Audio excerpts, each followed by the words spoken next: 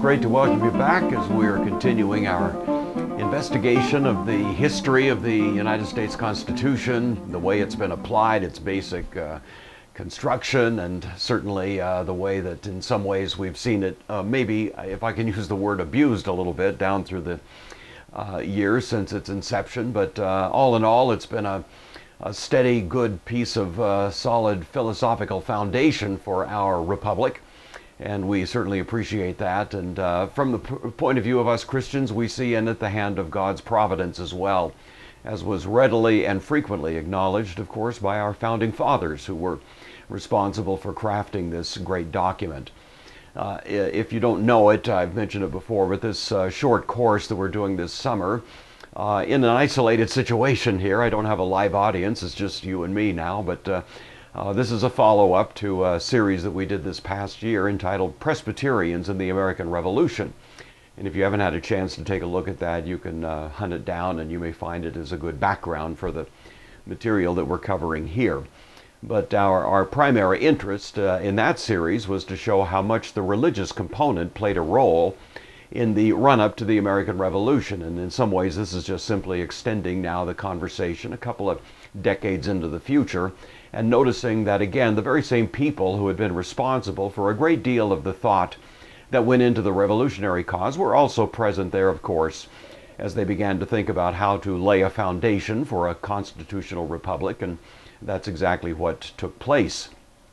The story, of course, involves many strands, many different threads of thought, and I'm simply highlighting one of them, but it is one that's really conspicuously important, and in some ways was a defining aspect of the entire thought at the time. We've mentioned that something like 2/3 of the people that were in the colonies just before the American Revolution descended from those who came out of the Reformed wing of the Protestant Reformation.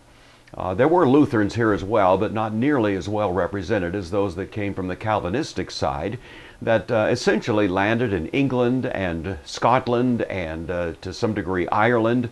And it was those in particular, of course, largely to flee the pressures of religious persecution in the continent and in Europe, who were escaping here to a place where it was commonly understood that the idea of religious liberty and religious freedom was going to be practiced. They didn't quite have the robust idea that we finally find in the Constitution, but they were certainly pointed in that direction.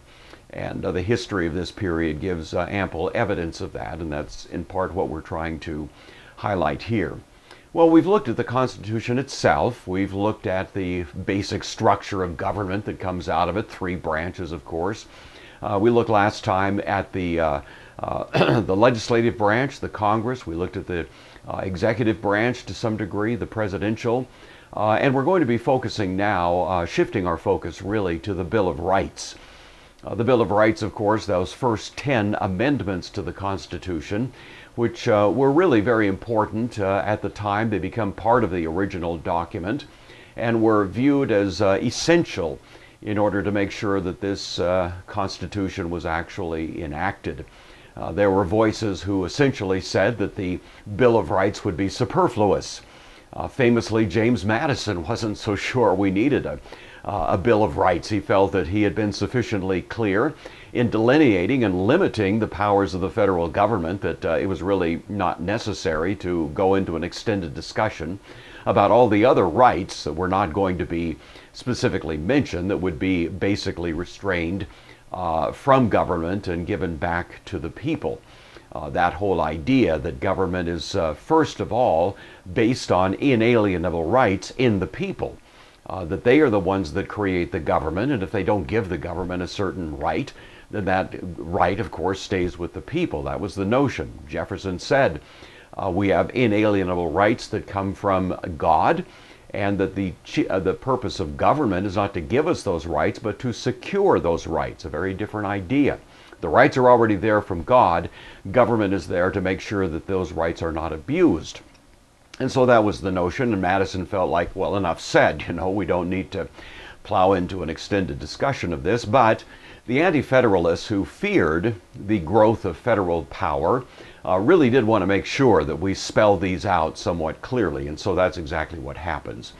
And so what we have in the Bill of Rights then is an expression of those rights which were viewed as being part of the basic background of our republic, and the rights that were secured to the people by government, but actually had come originally from God himself. So that's what we're going to be looking at. Before we get going, I'd like to pray. I had one person kind of criticize me for starting these sessions with prayer.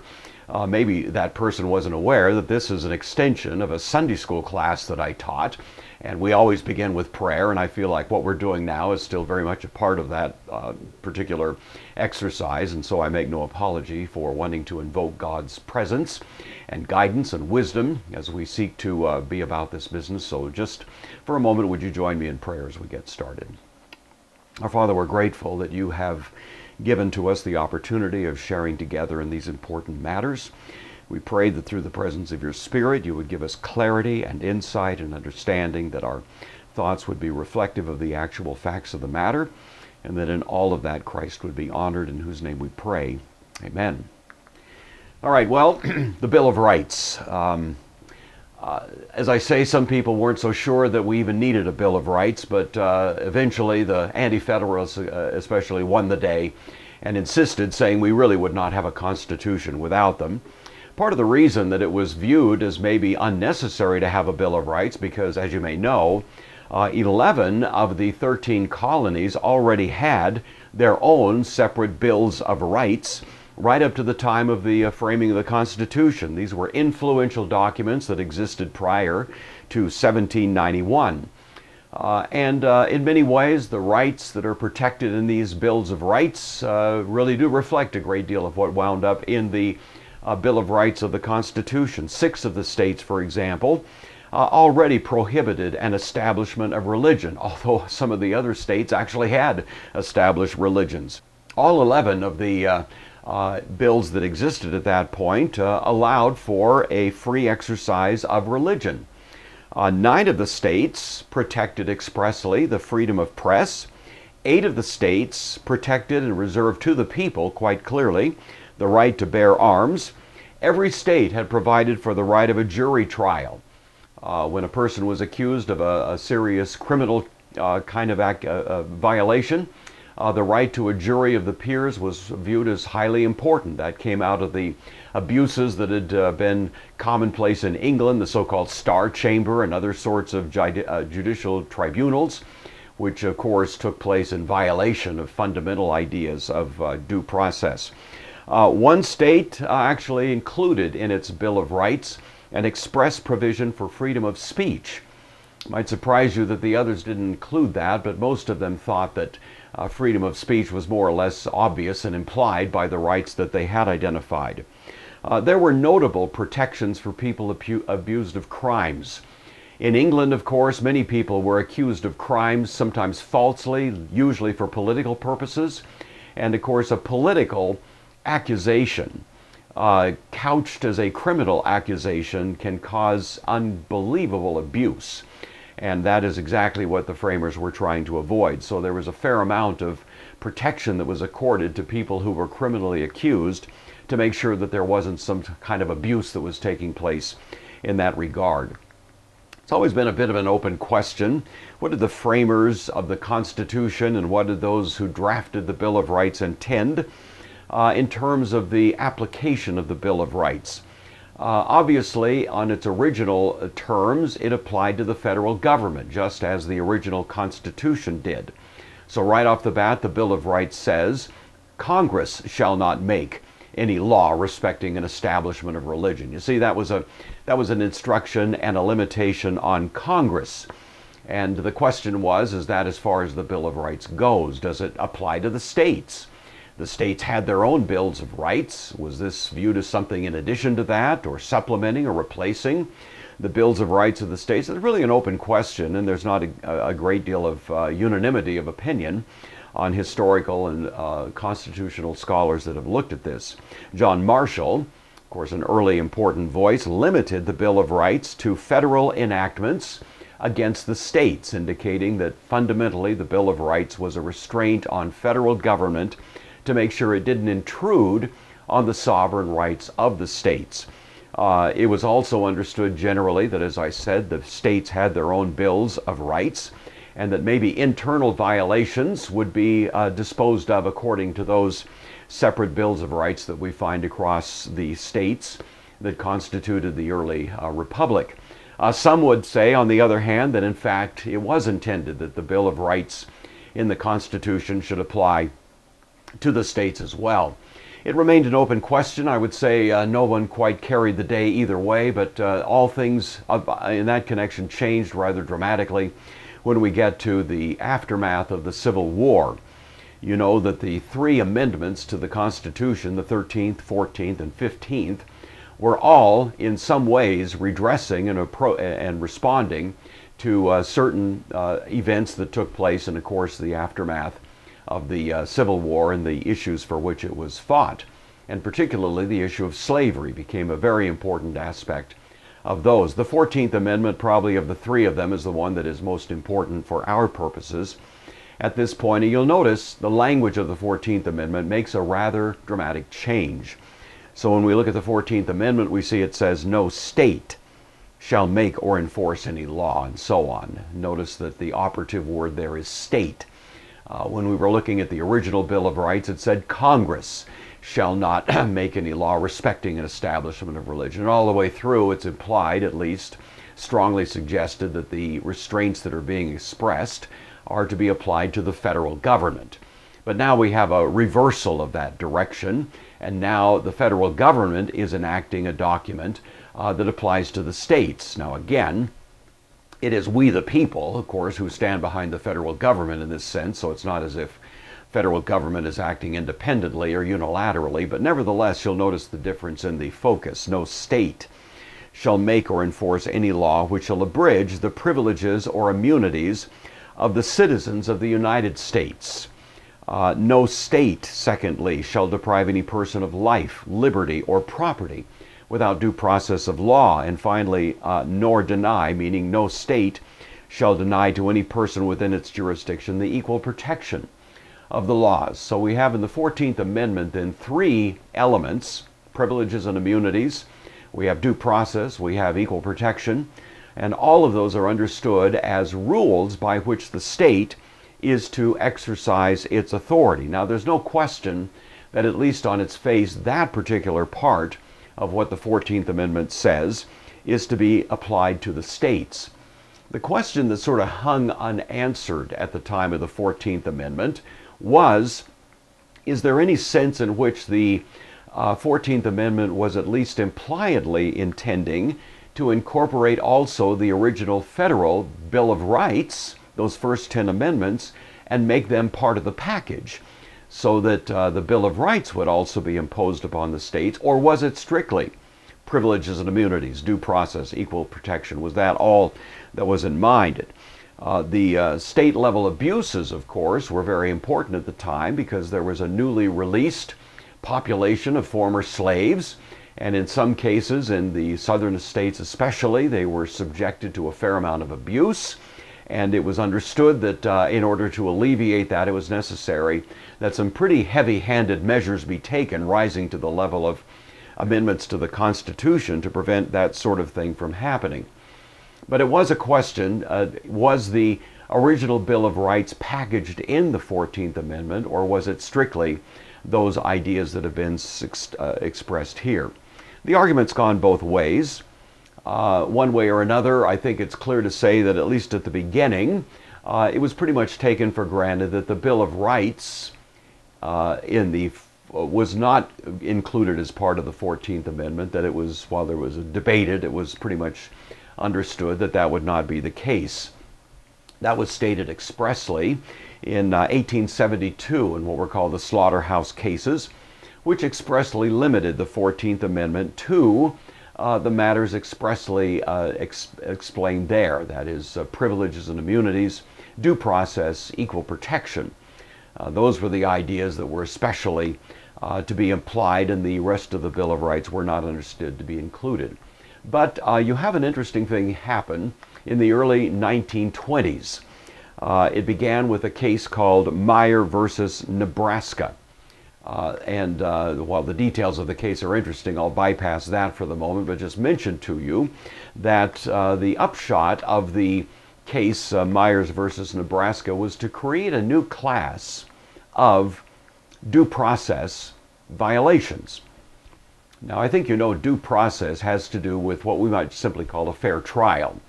It includes things that we more or less take for granted: a trial by jury, a right to confront your accusers, to cross-examine them, a right to have an adjudication of your guilt or innocence in open court, so that people can simply walk in, as it were, off the street and see what's going on, that there's not some kind of private adjudicatory going on here that would deprive you of an opportunity to have a fair public hearing. All of that is considered part of due process.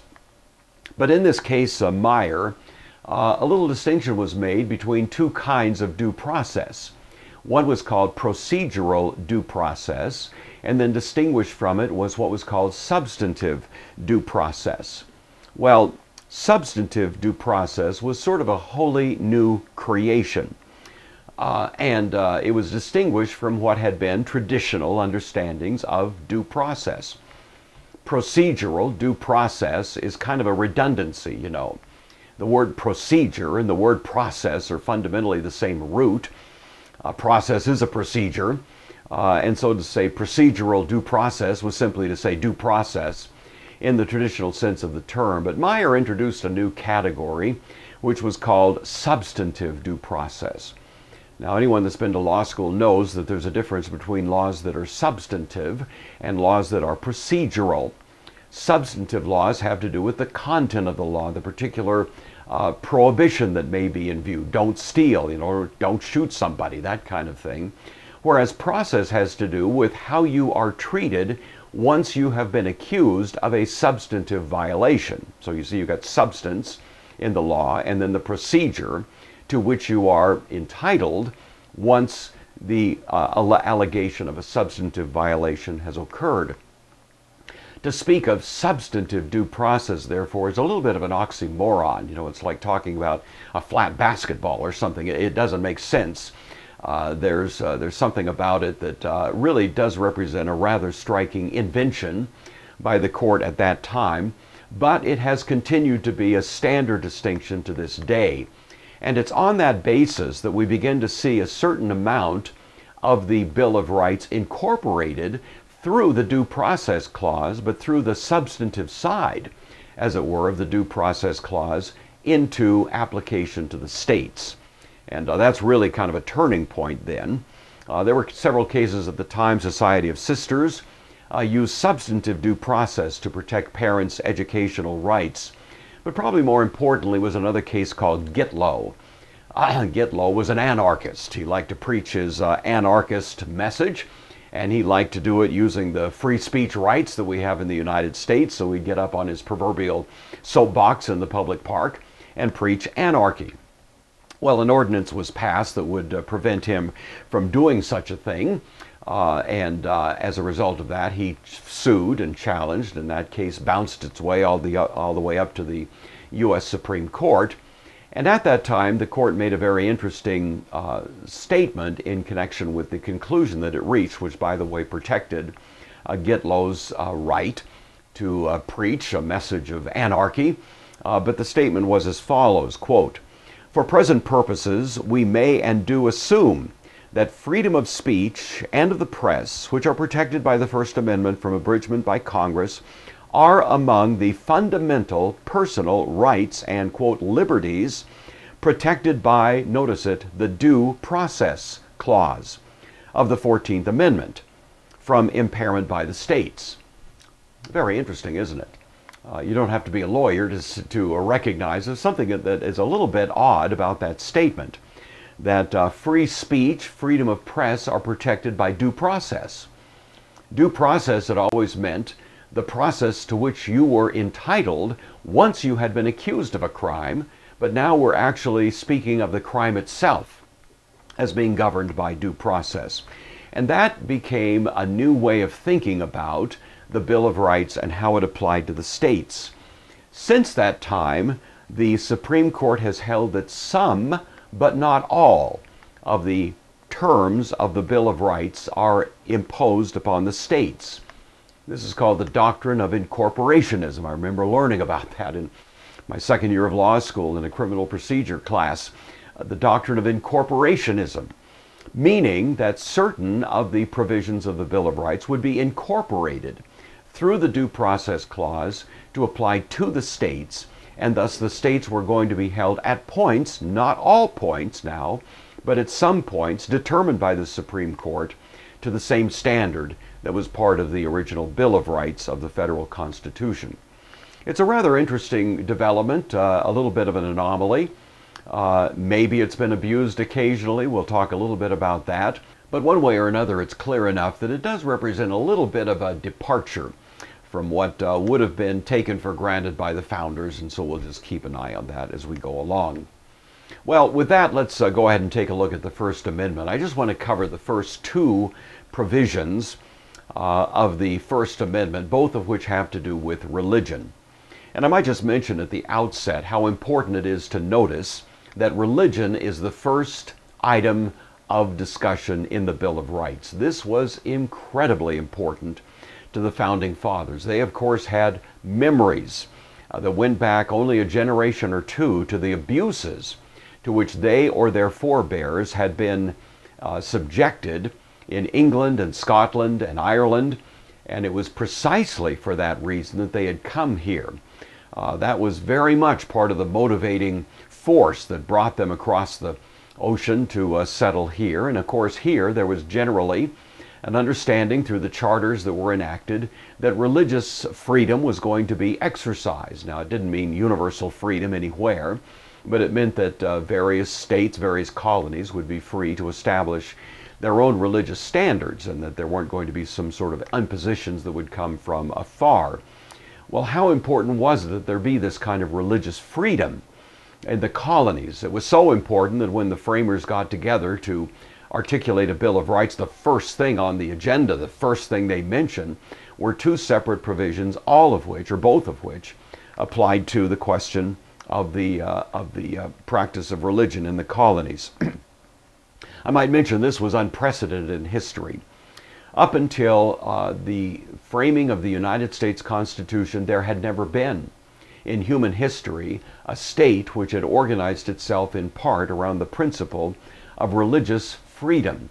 In fact, just the opposite was absolutely taken for granted across Western history and certainly around the rest of the world, that there was going to be an official religion, and that the idea of religious freedom was sort of an almost unthinkable, an absurd idea, you would say, traditionally speaking. But now here comes a nation that is beginning on the very premise that religious freedom is going to be the order of the day. Interestingly, even among the colonies, many of them, in fact, well, I won't say most, but many of them, had violated this very principle of an established religion. Virginia had an established religion, for example. Georgia had an established religion, and others had these official religious bodies that existed within those with state sanction. And so by the time we get to the Constitution, we're already seeing a departure even from what had been a fairly common practice among the colonies. Why was that? Why the change of view? Again, as we detailed in our former course on Presbyterians and the American Revolution, it's important to note how powerfully the colonies had been affected by religious movements here, especially beginning with George Whitefield and the Great Awakening, and those that came after him, a variety of religious movements, the New Light Presbyterians as they were called, similar movements in the Congregational churches, the Baptists, and others who arose were not part of any established church, and in fact, in some cases, were heartily persecuted, or at least there were attempts to do so in the colonies, for some of these sort of upstart and new religious movements that took place as part of the Great Awakening. And yet it was also notable to the framers that some of these New Light Presbyterians, Baptists, and others had been some of the most important voices supporting the revolutionary cause. And it did cause them to think to themselves, you know, if these people were that important in fighting for the revolutionary spirit of this country, maybe we should rethink our whole policy about established religions. And as a result of that, you might say, by the time we reached the Constitution, there was a rather different attitude about the whole thing, and the notion of an established religion had really fallen on somewhat dark times. It's worth asking the question as we plow into this a bit, just what is an established religion? Many people today think they know what it means, but of course, if you were to go back and ask one of the framers of the Constitution, or even if you just went out and asked a man on the street, you know, what do you understand to be the meaning of the term an established religion?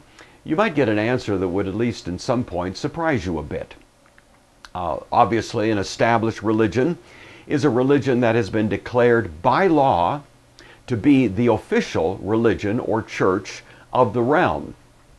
That is, the state has to say this particular branch of the religious life of humanity is going to be officially recognized as the religion for this particular domain. That was taken for granted in Europe. In fact, it was virtually impossible to imagine going to a place where there wasn't an established religion. And part of the persecution that took place in Europe after the Protestant Reformation was born right out of that very conviction. And even in the Reformed lands where the Reformation was embraced, it was still taken for granted that there would be an established religion. You see, that was just part of the course, and nobody was really thinking too much about true, full religious freedom.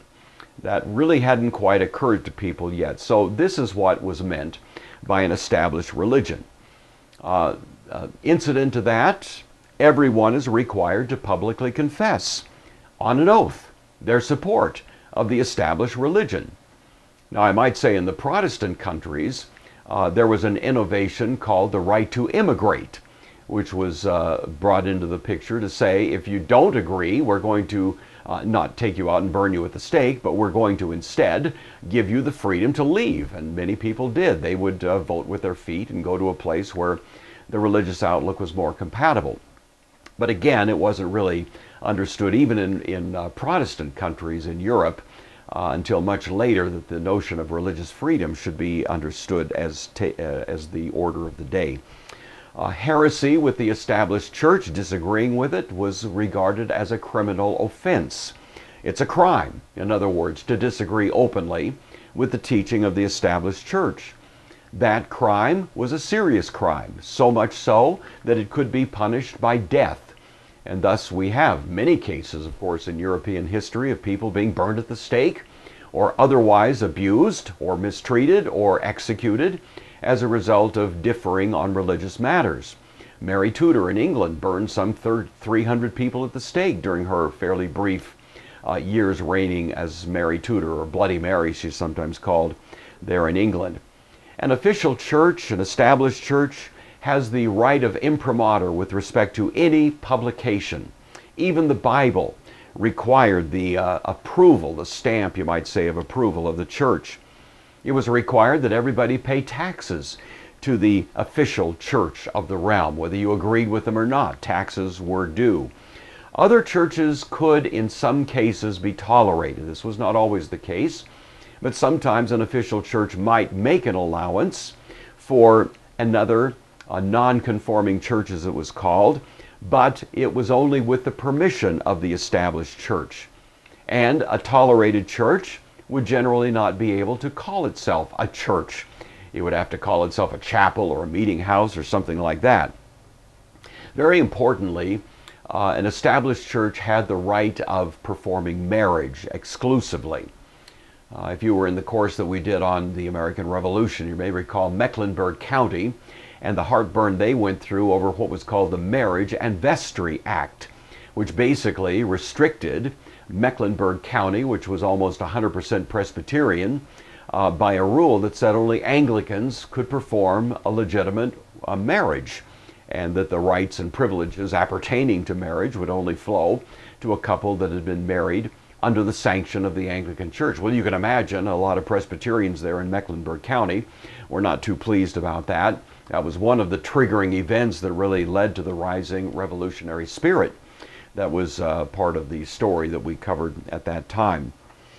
Traditionally, the established church could arrest a person and try that person for violations of the law respecting the church, including heresy. If they were found guilty, then that person would be handed over for punishment to the state. The state didn't necessarily try the person, but had to accept the verdict that was rendered by the church. But if the church concluded that the crime was serious enough to warrant execution, then that's the punishment that would be carried out. We might say that that represents a rather intimate marriage of the relationship between the church and the state. And that was part of what concerned the framers as they were considering this whole matter. This is what really, in many ways, the founders were trying to eliminate when they put the Establishment Clause in place. They didn't want civil punishments to be meted out at the dictates of the church based on the fact that the church had found somebody guilty of a certain crime that had been committed. And so that was the basic notion, and if you went back and asked somebody at the time what's an established religion, you'd get some answer that really fell within those confines, at least to some degree.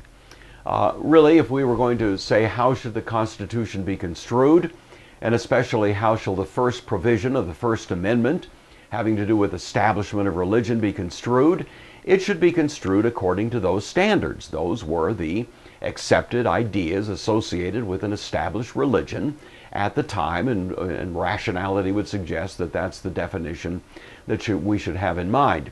And it's fair to say that at least at times in constitutional history, that's precisely the evaluation that has been brought to bear.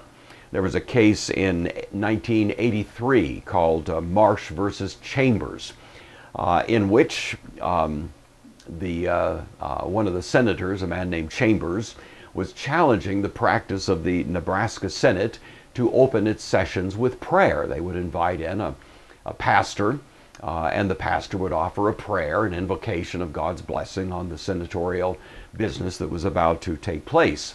Chambers was presumably an atheist. He didn't believe that that was an appropriate thing for the Senate to be doing, and he challenged it on the basis of the Establishment Clause.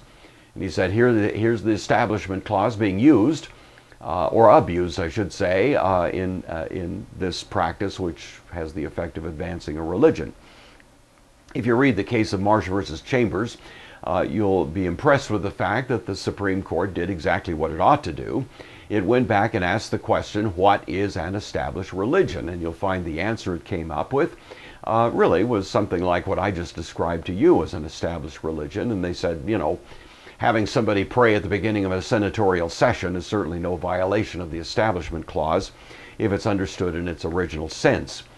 If that's what the Supreme Court always did on the topic, then I doubt that we'd be talking much about it here, because it would be a pretty simple analysis and there would be very little room for abuse. But unfortunately, the Supreme Court hasn't always been quite so consistent. There was another case entitled Lemon versus Kurtzman, actually 10 years before Marsh, which reached a very different analysis and reached a different kind of conclusion. This was a case involving parents who were seeking reimbursement for instructional expenses, and that was viewed as a violation of the Establishment Clause. These are parents of parochial students, so their students were in a church-sponsored school, but they were seeking state reimbursement for the expenses of instruction. The Lemon test, as it's called, came up with 3 points which would test whether or not a particular practice or policy or statute violated the Establishment Clause. The first test, did the policy have a religious purpose as opposed to a secular purpose? So we look at the statute and see whether its motivating interest was religious in character.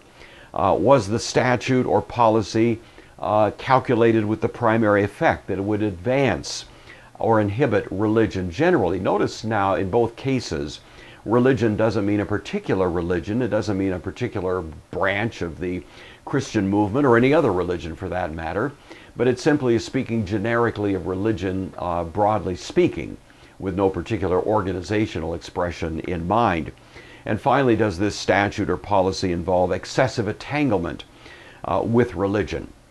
Well, the court looked at the facts of the case, but it used that analysis, and that analysis continued to be an extremely important analysis, and to this day the Lemon test is commonly used. The only thing I want you to notice about it is how far that deviates really from the notion of an established religion. This is no longer established religion in the original sense at all. It's simply a kind of a broad way of speaking about religious expression in any form whatsoever. Religious conviction is swept within the ambit here. So in many ways, the Lemon Test goes way beyond what the framers would have anticipated, but it has become more or less common in more recent years to use the Lemon Test and to find against various public policies that might otherwise be viewed as having some sort of salutary effect with respect to public religious expression. At the time, the Chief Justice, Justice Berger, writing this opinion, noted that those standards were what he called at best only a dim demarcation. And he made reference to a famous phrase that you've probably heard, that in America we have a wall of separation between church and state. That's pretty misleading, you know. There was no intention that there be a wall of separation between church and state, but that term was used by Thomas Jefferson.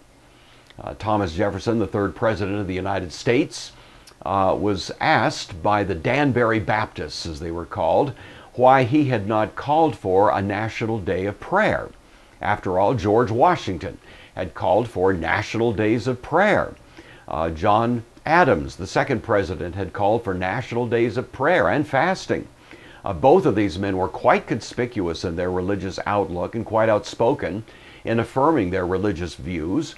And then Thomas Jefferson came along, who was, considerably less religious, you might say, at least in the conventional sense of the term, than either of his forebears had been, and he neglected to call for a national day of prayer, and the Danbury Baptists wondered about that and wondered what was the reason that Jefferson had failed to do so. And he gave this very famous response, out of which the phrase wall of separation originated, in which he says, quote, "Believing with you that religion is a matter that lies solely between a man and his God, and that he owes account to no other for his faith or worship, that the legitimate powers of government reach actions only, not opinions, I contemplate with sovereign reverence that act of the whole American people which declared that their legislature should, quote, make no laws respecting an establishment of religion or prohibiting the free exercise thereof, thus building a wall of separation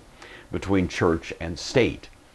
And of course, that wall of separation has really taken on a life of its own, as if it were constitutional. The Constitution prohibited established religions pretty much in the form that I was describing earlier.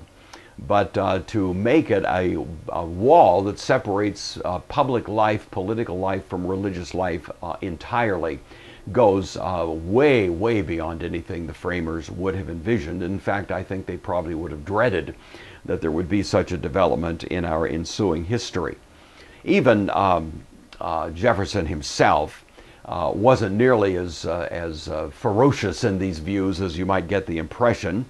But he even allowed that for example, Department of the Treasury, the facility there, Department of the Treasury, could be used for religious services. He had no objection to that.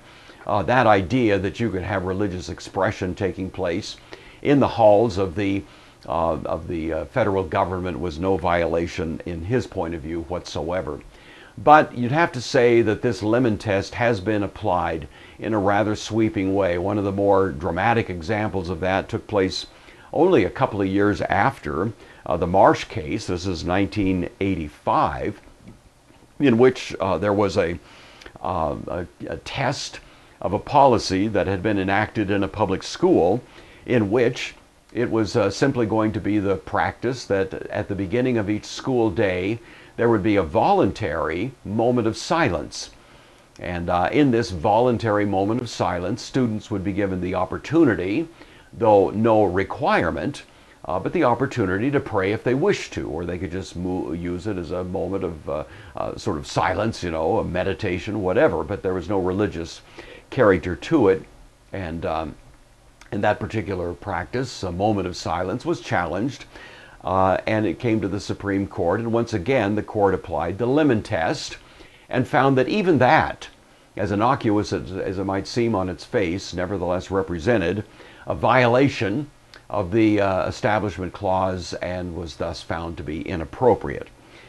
So we have come a long way from what was originally envisioned by the Establishment Clause, and whether that's good or bad, I'll leave to your own judgment, but it does certainly represent a radical departure, I would say, from the original sense of that phrase. At the same time, the Establishment Clause does not do what many people seem to think it does. There are popular misconceptions with respect to the Establishment Clause. To this day, religious groups can use a government facility as long as the same facility is open on a neutral basis to other groups that may use it for other purposes. Religious schools are free to participate in education choice programs like vouchers and so on. There's no violation of the Establishment Clause that's been found in that connection. A law may be passed based on a religious belief. In other words, a politician goes to Washington, D.C., is involved in passing a law which is in fact compatible with that politician's own religious outlook. As long as the law can be justified at the same time on independent bases, there's nothing wrong with that. People who've challenged that have been unable to make that case stick. Certainly no prohibition to a religious person holding a political office. I've heard that argument made that the Establishment Clause should prohibit anyone who is a Presbyterian or a Baptist or a Methodist, from running for political office because it involves breaking down that wall of separation. Well, that's not only not true, it's absurd and certainly no part of what the Establishment Clause represents. Well, that's the Establishment Clause. That it gives you a feel for how it's been used, how it's been stretched, I would say, a little bit more than probably was envisioned, but that's where things are right at the moment. The other religion clause is called the free exercise of religion.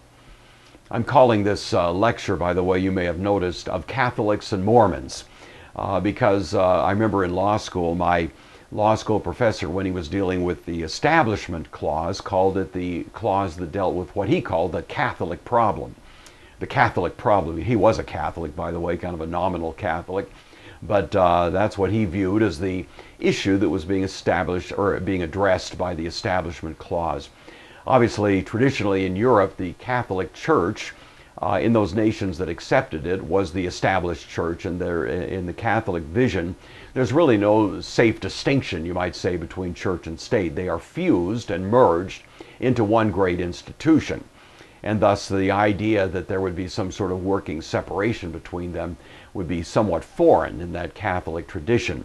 Even Henry VIII in England before the English Reformation, his chief counselor, political counselor, was a cardinal of the Catholic Church, wore his red robes all the time.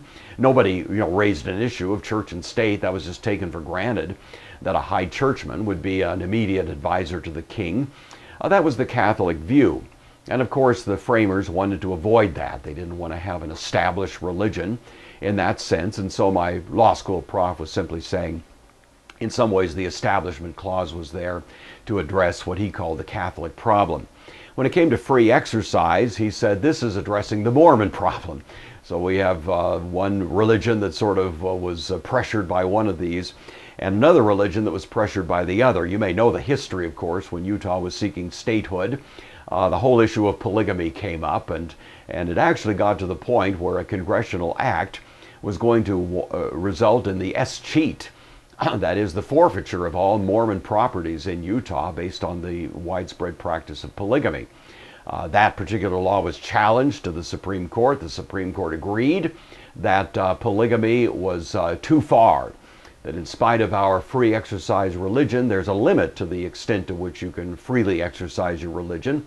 And that point is when the practice itself is viewed as somehow destructive to the order of the state, you see, to an ordered society. And at that point, at least, polygamy fell within that bound. And so the importance of marriage, the importance of the institution, the stability, the sanctity, really, of marriage at the time carried the day. Fortunately for the Mormon Church, there was a revelation that came right about that time that instructed Mormons no longer to practice polygamy, and so statehood was achieved, and the rest is history, as they say. But at the time, it was quite an incident, and that's why my law school prof referred to the free exercise of religion as addressing the Mormon problem. But I'd like to look at it with a little bit of a different slant to it. And by the way, we're not going to get through this one. I'm just going to introduce free exercise here briefly, and we'll come back and pick up next time with a little bit more of a detailed analysis of the way it's been applied. But the language of the free exercise clause is simply nor prohibiting the free exercise thereof. So we have two clauses. Congress shall make no law respecting an establishment of religion nor prohibiting the free exercise thereof. For some years I taught Constitution to high schoolers, to high school juniors and seniors. And as we came to this particular clause, by the way, every year we read the entire Constitution, word for word, comment on every line of it, comment on all of the Bill of Rights and so on. That was just part of the curriculum of that particular course. But whenever we came to this particular part of the Constitution, the two clauses, I said these two function a little bit like two bookends. You know, if you have a bookshelf and you have bookends on each side of the shelf holding up the books, then you understand that what is in the center is being stabilized by those two bookends. And I said in some ways religious freedom in the United States is guarded by two bookends. And they stand for sort of opposite ends of the problem of religious freedom.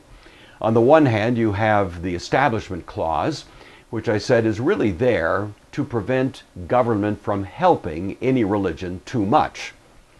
The Free Exercise Clause is there to prevent government from hurting any religion too much.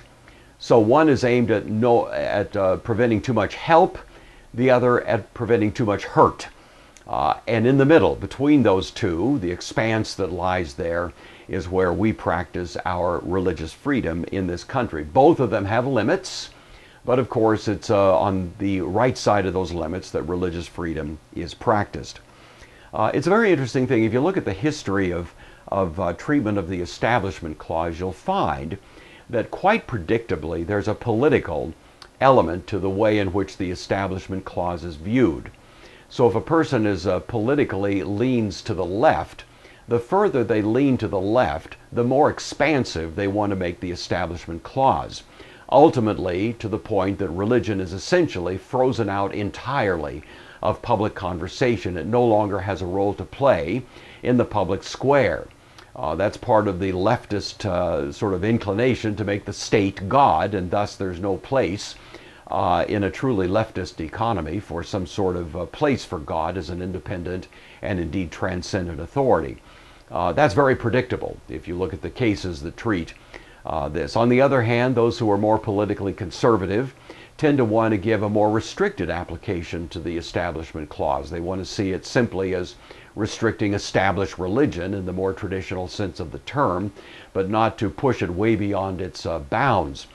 That's almost always the case, and certainly a review of the cases in connection with the Establishment Clause makes that fairly clear. The reason I mention this is because when we come to the Free Exercise Clause, that's not the case at all. And in fact, what you'd find is in many cases, those who are both politically liberal and those who are politically conservative wind up very much sharing the very same view when it comes to how the Free Exercise Clause should be applied. The Free Exercise Clause has to do with personal religious actions, rights, and basically it's subjected to two tests. And these are tests that can apply elsewhere, but especially they've been used as important in connection with Establishment Clause violations, or at least allegations concerning that. The first of these tests is the provision, the statute, the regulation, and so on, whatever it might be, is the provision unconstitutional on its face. That is to say, no matter how you apply it, you're going to get a constitutional violation. You know, if a city were to go looking for someone to be the new chief of police, and part of their policy for hiring for this position provided that anybody can apply to this position as long as they're not a Presbyterian. You know, if that were the rule that was applied, then you would say on its face that's not constitutional, because that's punishing one particular free exercise of religion as opposed to the others, and that certainly would represent a violation, a constitutional infraction on its face. The second one is a little more subtle, is the provision unconstitutional, quote, as applied. That is, it may on its face be neutral, it may be fine, there may be no evident constitutional violation, but in practice you find that it does have an effect of violating the free exercise rights of a particular religious movement. Or it may otherwise, as applied, have the effect of restricting one particular kind of person under the effects of that particular rule. Just for example, you could imagine maybe a state passes a law that says that corporations in this state may not openly endorse a candidate for a public office. All right, so you've got incorporated businesses throughout the state. The people in those businesses can obviously vote for whomever they want, but the prohibition is saying that the businesses themselves are not permitted to publicly endorse, to buy funds in support of a particular candidate. That might be, I can imagine various reasons that there might be a law to that effect. I don't know if there is a law like that anywhere, but there could be. Well, that might be fine, but then when you find out as the law is being applied that newspapers are corporations within the state, and of course newspapers, by the nature of the case, will often endorse a candidate. That's what op-eds are for. That's what opinion pieces are all about. That's what the editorial page is supposed to do, is give opinions concerning political candidacies. And thus you would say that while the law was generally neutral, as applied, especially to newspapers, it was unconstitutional. I think you see the difference. So when we come to free exercise questions, that's basically the way in which the analysis is undertaken. One case, just to kind of illustrate the point, is a 1940 case. It was Cantwell versus Connecticut. There was a Jehovah's Witness named Mr. Cantwell, and he was going out and quite aggressively distributing Jehovah's Witness literature door to door in a neighborhood that was preponderantly Catholic. Well, the Catholics got together and got their city council to enact an ordinance that basically prevented this Jehovah's Witness from doing his job, and he sued, and that case made it all the way to the U.S. Supreme Court.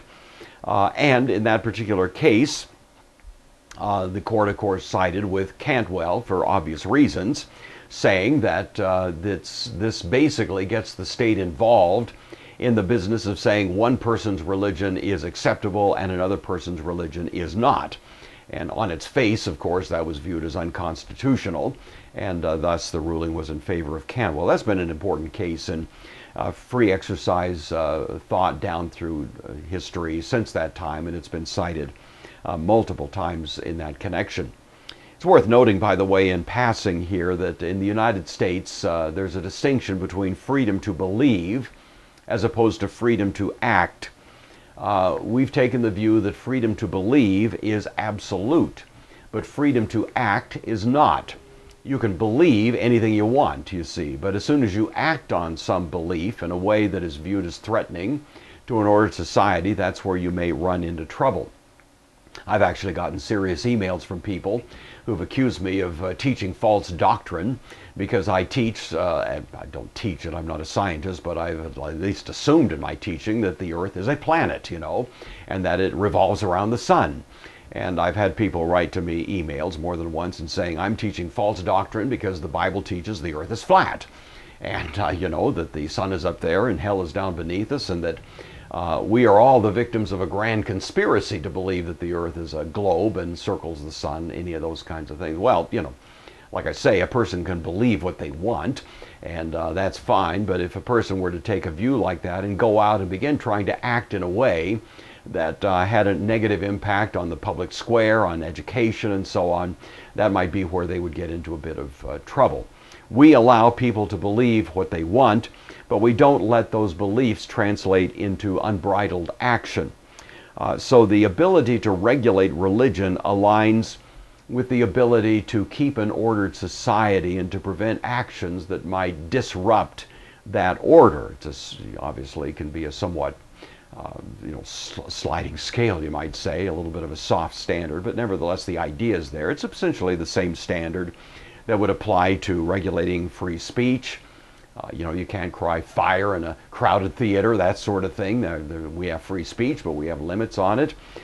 Free press, that sort of thing. One thing that's clear under the Free Exercise Clause, government must never regulate religious actions just because they are religious. That is not sufficient reason. The laws that are enacted that may have a negative impact on religious practice must be applicable in a neutral way, so that any such action, religious or not, would be found to violate the standard that is in view. Sometimes we try to go back and find out, where do the founding fathers come out on this one? It's not hard to figure it out on the Establishment Clause. This one's a little bit more difficult. It's not altogether clear. Madison certainly was one who was very conservative at this point, you might say. He was one of the most important voices in support of religious freedom and the free exercise of religion. But others were not so clear on that, and it remained a bit of a question, where they might be. But I think, at least in history, we've tried to develop a standard here that would be reasonable. The standard that is currently the test that is generally applied is called the Sherbert test. It's a 4-part test in which a statute or policy is going to be tested as to whether or not it violates the free exercise of religion. The first 2 prongs of this test generally are never where the problem arises. The first question was the person pursuing a sincere religious belief. Well, virtually always, the person is going to win on that one. It's hard to imagine how they would get into a person's psyche to the level to establish that they weren't acting according to a sincere religious belief.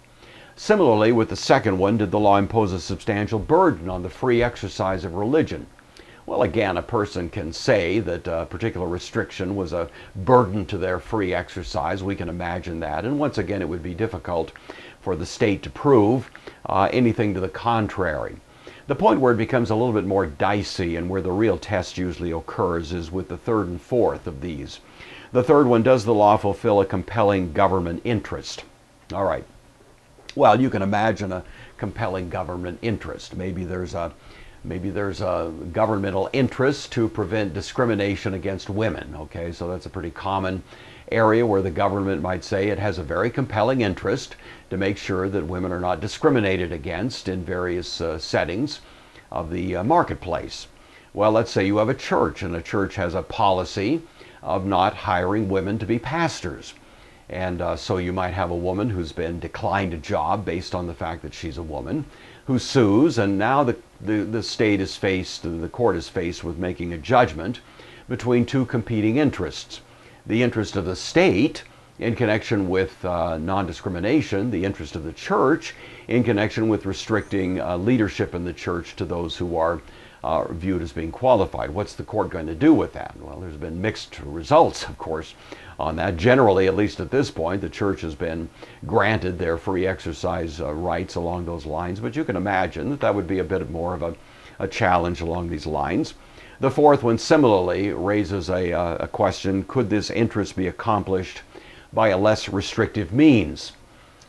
There was a case coming out of Pennsylvania, I believe it was, where the Amish were being criminally charged because they were violating a rule that said that vehicles that operate on public highways must have lights on them, especially tail lights, And the Amish objected to that because of that innovation of a tail light was representing a kind of technological advance that they weren't prepared to embrace. But in this case, there was possible to reach a compromise. And so the buggies that were used by the Amish had plastered on the back of them those red triangles, that glow, and that was viewed as a way of avoiding that. And sometimes a solution like that becomes possible, other times not so much. But at least gives you an idea of how that particular test has been applied, and it continues to be the standard, more or less, when we have these free exercise cases that come along. As I say, there's more to say on the free exercise of religion. We're going to be returning to that and going into some greater detail on that point. Fascinating history, really, that we've had on it, but this at least gives you the lay of the land, and we'll return to those themes next time we're around. So thanks for joining us. Always nice to have you along. Hope this is useful information to you. As I say, all things being equal, about a week from now we're going to upload our next installment in this series. So I hope that you'll be able to join us then. Till then, thank you for being here.